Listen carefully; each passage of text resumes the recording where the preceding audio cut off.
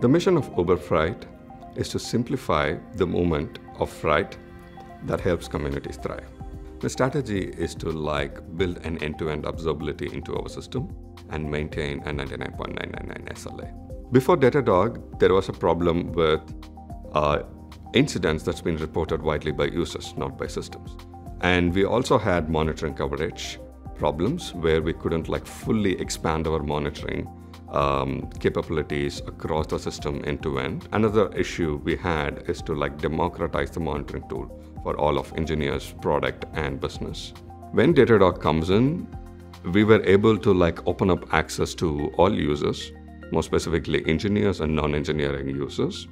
Most of them are invested in looking into the system's health.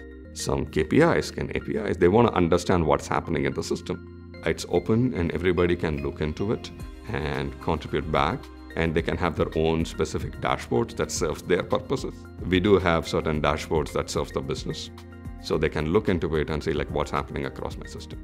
Datadog helped me solve two key problems. One, end-to-end observability, infrastructure APM profiling, and database monitoring. We capture everything put together in one place, and we built meaningful dashboards out of it. And the other piece is more system reported than user reported. We understand the system with an existing metrics, and we understand our pain points.